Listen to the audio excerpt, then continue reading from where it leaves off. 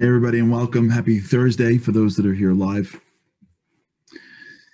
Happy whatever day of week it is for you, wherever it is that you are tuning in. Thanks so much. This is the last show, I think, of the season.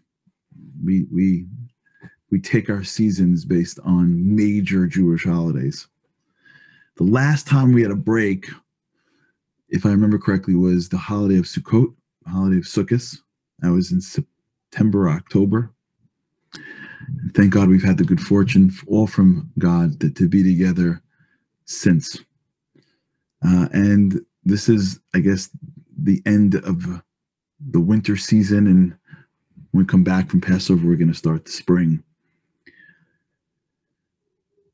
We've been talking about Passover. We've been talking about a whole bunch of ways that we can look at our lives, destroying the idols that are holding us back, shifting the narrative that we've been hearing to the narrative that is going to make us who we are. I've been quoting Rabbi Moshe Levi from Israel, who's really been guiding me in a lot of this stuff. I want to sort of end with a thought that he shared with me. I want to talk about it a little bit today. One of the most important transitions that take place in any area is the transition that takes place between the person that sits in the driver's seat and the person that sits shotgun, which I just recently learned was called shotgun because in the old days, I think that's where the bank robbers had the guy hold the gun. Or if it was a bank robbery, but in the old days, they literally held the shotgun out of the front seat, which is why it's still called shotgun. Life as a way of moving. It moves. Seasons change, people get older. Things pass, things get created. Life moves. And we have to choose if we're going to sit in the front seat to the right, in the shotgun seat, or we're going to sit in the driver's seat. Sports are fun when you're the spectator. It changes when you're the coach and the player. It's much more nerve-wracking when the ball's in your hands than when you're watching someone else with the ball in their hands. It's fun to watch somebody else on a screen almost lose everything and then it makes it. It's fun and it's exhilarating to be a spectator in life. It's hard to be a player. It's hard to be a coach. We watch them at the end, but every person you've ever seen play a professional sport, for the most part, and that they're very good, for every 5 minutes you watch them, there must be 5,000 hours that you don't. Working, exhausting, not eating, training. It's hard, which is why most people would rather watch it. If I can sum up what we're trying to do here, for me and for you, is we're trying to become bigger players in our life. We're trying to realize that there's nothing more important than taking responsibility and control for our minds. And that's hard because we got to come face to face with the stuff that we've been telling ourselves our whole lives that's not true. We got to come face to face with things that are our insecurities and our failures, our weaknesses. We have to come face to face with things that we need to fix, but we've been too busy focusing on entertaining ourselves or blaming somebody else to actually go in and fix it. We have to come face to face with things that are hard to see but need to be seen. We have a hard time calling people when it's uncomfortable. And as soon as someone makes the decision, they want this. They want this. They're strong enough for this. They want to be in control. They want to influence their own life at the next level. As soon as somebody is willing to see themselves as a person who will do whatever it takes to become great, in the truest sense of the word, to reveal the godliness that is within you, as soon as we make that decision and we identify with that, everything changes. I once saw a quote, I don't remember where, that the only thing scarier than failure is unrealized potential. Is that awesome? The only thing scarier to a thinking person of failure is unrealized potential, which is why as soon as you realize that there's so much more that we can do, failure is the price that we pay to get it done. And so much of what I think we're trying to do over these past weeks, do you remember the stuff that we've been working on? Zeal, do you remember zeal and discipline and harmony, and remember all that stuff? Honor. We went through the different sfirot, chesed and gevura, tiferes, hod. Netzach, hod, yesod, foundation, malchus, royal. Remember we talked about royalty? Remember royalty? What it means to be royal, to connect to something deeper, to stand for something more. All of that necessitates me and you saying, the greatest fear of my life is unrealized potential. And I'm not going to realize who I am in my core. If I hide, I put my head in the sand, I don't confront challenges, I'm not willing to be uncomfortable, I don't call myself out when I'm really lying to myself, I don't go after my own ego just as much as I'd go after someone else's ego. Unless I'm willing to do what's right over what looks great. I'm willing to go at the end of my day and rethink some of the things that I totally thought I was right on, to see where is my, in Hebrew it's called a yetzer, where's that voice? Is that voice right? That keeps on telling me, you're right. That was, that voice you get like when you're about to tell somebody off, and that voice that encourages you. Was I right when I did that? Was I sensitive when I did that? If we are willing, and I'm saying we together are willing to do the hard work of self-introspection and to not let ourselves up. I'm channeling Rabbi Levi to you. Don't worry, this isn't Charlie Harary. This is much holier than Charlie Harary. This is coming straight at you from Bnei Brak, Israel. If we're willing to be hard on ourselves, in a good way, in a positive way, in an encouraging way, in a way that builds us, that doesn't destroy us, in a way that is smart. We're not going to just heap negativity on ourselves because we like to self-loathe. We're going to wake up in the morning and say, I need to push myself to be greater today. It's not enough that I was good yesterday to my family. I got to be better. It's not enough that I bought something. I got to figure out what's driving me and go further. I got to constantly be pushing myself. What idol is still in my way that I can smash? What narrative is still in my head that I can start to change in someone else's head? Where am I not operating with zeal? I'm a Navy SEAL. Where am I still too lazy? Where am I still too in this earth? What am I waiting for? If we can see that everything we want in life is just in our own minds. We are dictating this ship. We are navigating this world through here, through our minds. And if we get our minds right, now we've given our soul a conduit to come out into the world. Now we're on mission.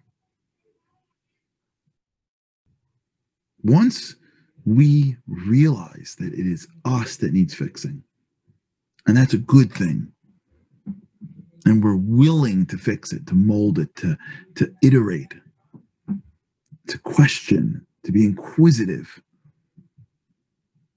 to pull back. This happened to me a couple of days ago. Someone said something to me that it wasn't offensive. Maybe it was, but it wasn't really offensive. And they were wrong. And I had this like really clear way of showing them that they were wrong. And as I was saying it, I was finding myself too angry. So I tried so hard to say, wait. What's it like in their perspective?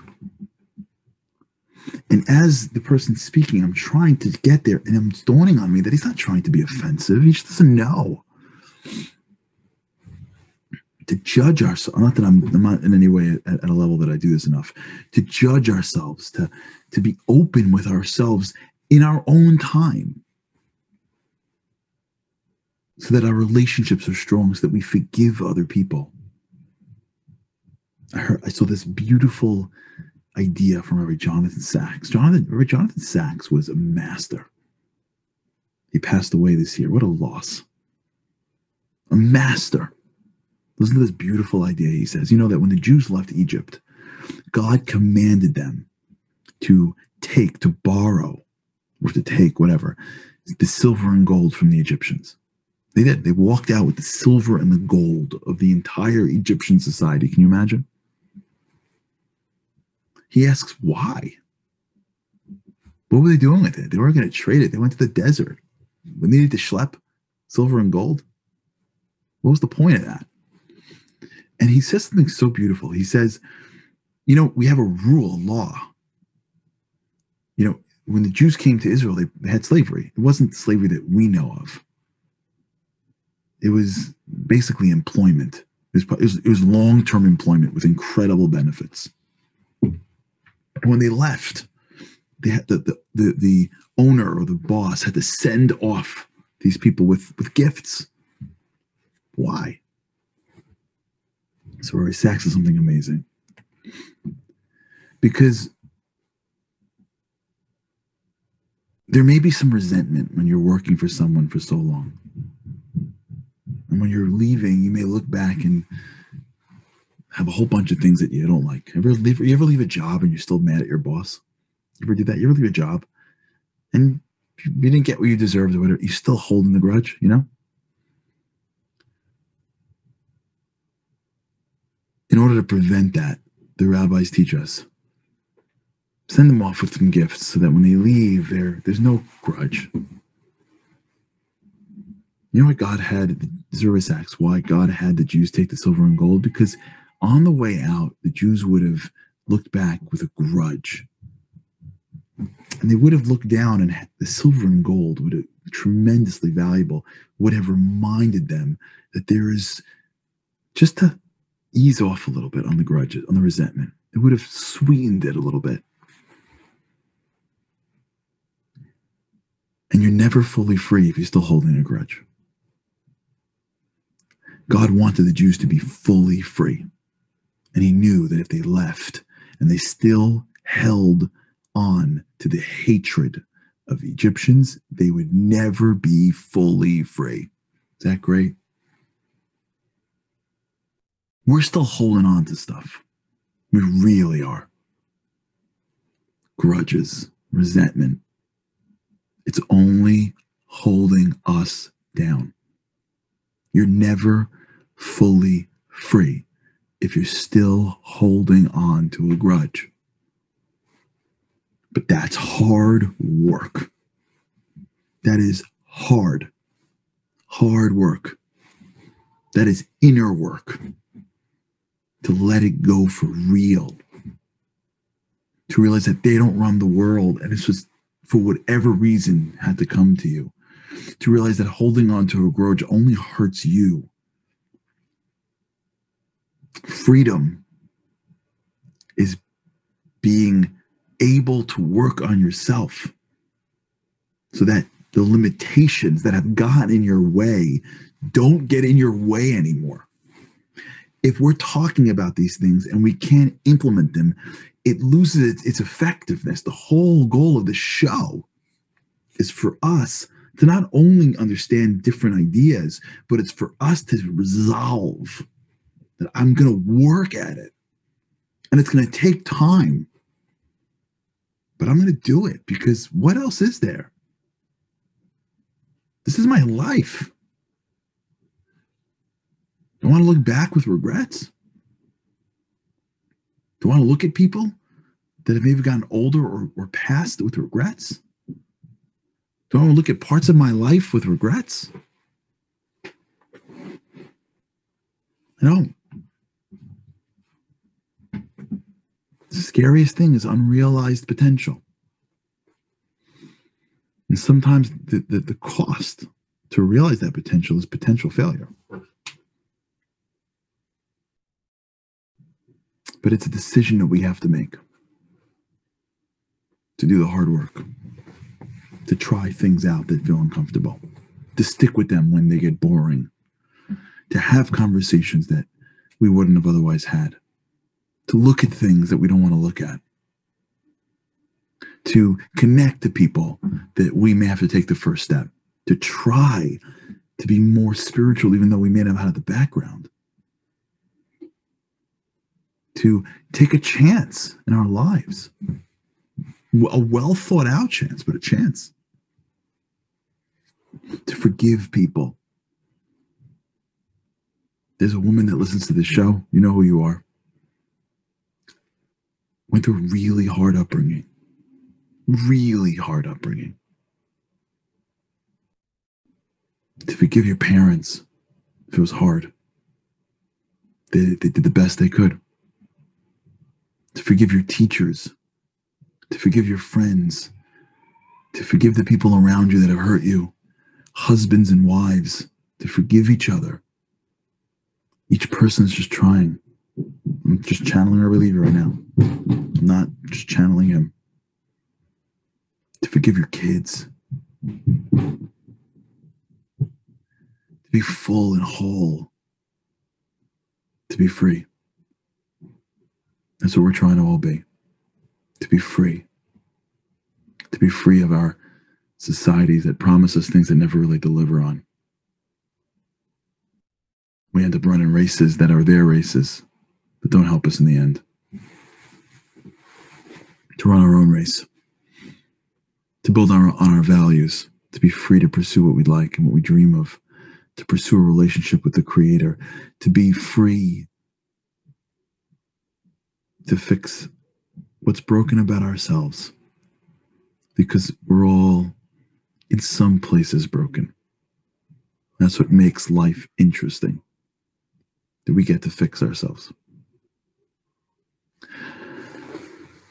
It's a decision. It's a decision.